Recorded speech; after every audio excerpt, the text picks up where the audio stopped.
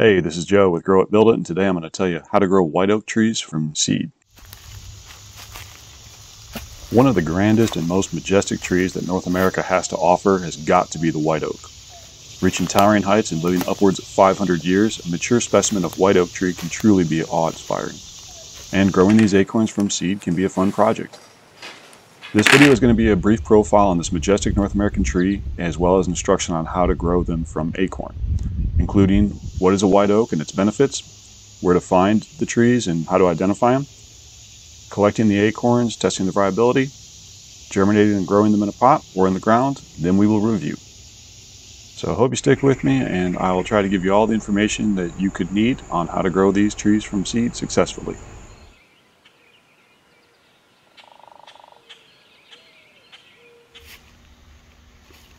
White oak trees are deciduous hardwood trees native to eastern North America. Scientifically, they're known as Quercus alba, and it can reach heights of 100 feet or more in optimum growing conditions of full sun and well-draining soil. White oaks are a tree to plant for future generations, though, as they don't grow too fast. They're a slow to medium growing tree, adding roughly 1 foot of height per year, depending on the conditions. The enormous size and shape of a mature specimen of white oak can make for an amazing display year-round. The immense size impresses in summer. The reddish fall colors are beautiful, and its wide branches are even interesting silhouetted against a winter sky. And as some of you may be aware, the white oak tree, per Doug Tallamy, is one of the most important trees for supporting wildlife. This species alone hosts over 200 species of insects. The caterpillars that feed on these leaves will in turn feed numerous birds as well as their babies. Furthermore, the acorns will feed chipmunks, squirrels, turkey, quail, and even woodpeckers will cache the acorns.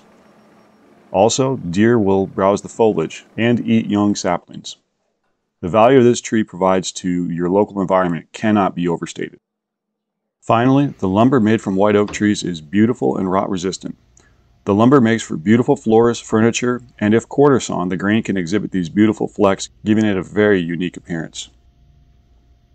Okay, so where does this tree like to grow? Well, the white oak tree is native to the eastern half of North America, from Texas to Ontario and Canada, and then east to Maine and Florida. The preferred growing conditions is full sun and well-draining soil, and it's not too picky on soil types, just as long as it isn't too shallow or dry. So you can encounter this in hardwood forests, or as a landscaping tree, or out in a local park. When grown out in the open, it will have a rugged and widespread crown.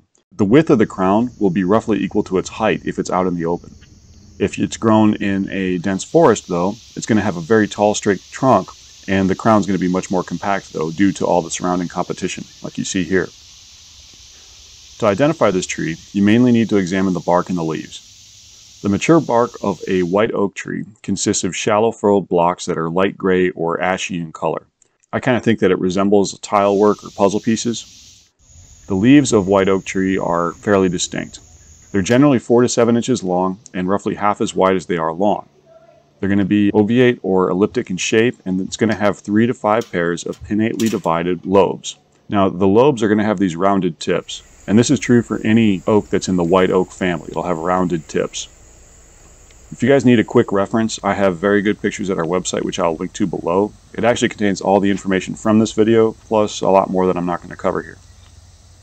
And if you guys are enjoying this content, please give me a thumbs up, as it really does help me out, and I do truly appreciate it. Okay, we're going to get into how to grow these acorns now. And this process will actually work for any oak tree that's in the white oak family. So if you find an oak tree with rounded tips, like I just talked about with the leaves, this process will work for it. All right, let's talk about the acorns that this tree will produce. White oak acorns are going to be 1/2 inch to 1 inch long by roughly maybe 1/2 inch diameter. You're going to see these growing on the tree during summer, but they really won't mature until late summer or early fall. Like for me in Zone 6, that's September, October. As they mature, they will turn from green to a nice brown color, and they're going to fall off the tree naturally. When they drop naturally, you can be confident that the seed has fully formed and should be viable. Also, if you collect your acorns and you don't want to plant them right away, then you should probably store them in the refrigerator in a Ziploc bag, sealed. If an acorn dries out at room temperature, it will die and not be able to sprout, and that can happen in just a few days. Okay, so we have viable acorns. Well, what to do next? Well, let's look at nature. A white oak acorn that falls to the ground in autumn and makes good contact with the moist soil will sprout relatively quickly and have a taproot emerge, hopefully finding enough soil beneath it to grow and take hold. White oak acorns do not require any kind of cold treatment, any cold stratification, winter sowing. It doesn't need that. But we can help ensure the acorns we gather will sprout by making a couple of tests. First, to test their viability, we're going to do this by twisting off the cap or using a flathead screwdriver to pop it off. And you're going to look at the top of the acorn. If you see any type of hole in it, discard the acorn as it most likely has insect larvae inside. The second test for viability is to float test the acorns. Simply drop the acorns in water and wait 60 seconds. Acorns that sink to the bottom are viable, while any that float should be discarded as the floaters usually have some kind of disease inside or weren't fully formed. These are the two main steps you can do to help ensure viability. Any acorn that passes these two tests will have a great chance at germinating and can be planted. But I want to show you one other method for testing viability that is optional, although it will remove all doubt. We can sprout the acorns just by getting them in contact with moisture. Take a container and set a moist paper towel on the bottom. Layer your fresh acorns on top, then add more moist paper towels. Check the acorns every day for sprouting. They will begin germinating quickly. Plant any sprouted acorns in the ground or pots within a day. There is a bit of risk on this method as you can have fungus take hold, so for an alternative method, we can use sphagnum peat moss and vermiculite or sand. Just mix up moist sand and sphagnum peat moss in containers and set your acorns on top or press them partway in. The sphagnum peat moss helps keep the fungus away. Put that container into the refrigerator and check it every few days. Over the course of a couple of weeks, many of the acorns will sprout. Acorns that sprout in the fridge need to be planted relatively quickly, but you have more flexibility as the cold temperatures slow down root growth. Okay, so now to plant acorns in pots. Fill a deep container, at least 6 inches deep, but 9 inches or more is better, with moist potting soil. Make sure the container has drainage holes. Set the acorn on its side and bury it about 1 inch deep in the potting soil. Acorns started in late summer may have the tree emerge that year, but if you wait a couple of months to plant like I did, they won't emerge until the following spring. Any acorn that is planted in a pot must be protected from squirrels digging them up by covering with chicken wire, bird netting, or hardware cloth. Also, do not leave your pots outside exposed to the coldest parts of winter. If the acorns and root completely freeze, they will die. To counteract this, either bury the pot in the ground, about 3/4 of the way deep, or overwinter the pots in an unheated garage or shed during the coldest parts of the winter. If you do plant a whole bunch of acorns in one large pot like I did, you can separate them by carefully loosening the soil with like a weeding tool or a screwdriver, as they're going to throw out a very deep tap root, but not much lateral roots. Just be careful not to touch the roots, and when you pot them up into their individual pots, keep them in the shade for a week or so to take care of transplant shock.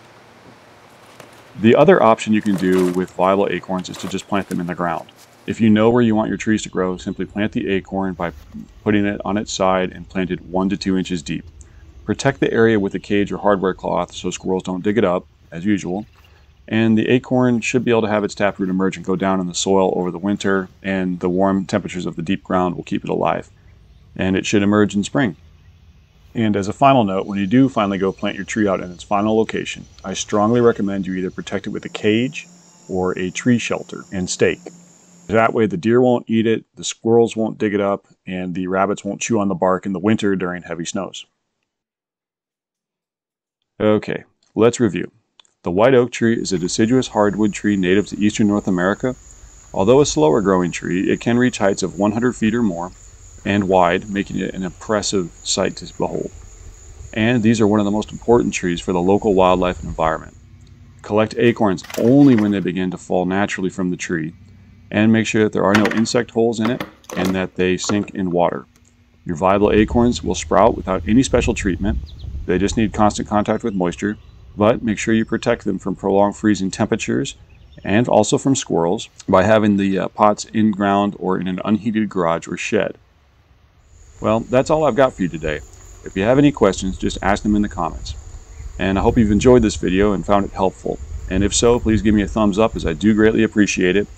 And all this information is at an article at my website, which is linked below if you want a quick reference later. So yeah, you guys all have a good one.